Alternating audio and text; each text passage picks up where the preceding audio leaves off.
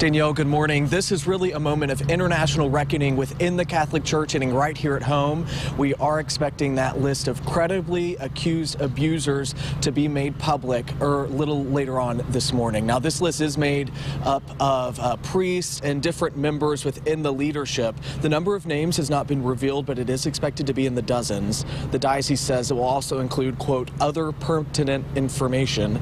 It is unclear how far back the list will go, but Eyewitness News has been following these developments for months. In December, Bishop Thomas Tobin announcing on newsmakers the publication of the list, at the time saying the church is committed to proving the list of names, providing it rather to the Attorney General's office.